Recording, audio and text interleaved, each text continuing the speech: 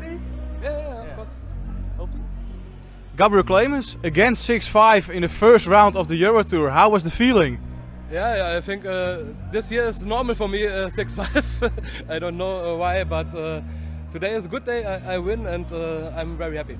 How was it to play in the Dutch crowd who is behind Gian and not behind you? Normally you play in Germany on the Euro Tour and then behind you. How was that? I must say it's a very fair crowd. I think it's a lot of German in the crowd.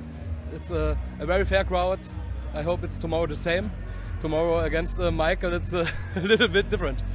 You play tomorrow against Michael. You are not the favorite, but there are opportunities against Michael in the last weeks.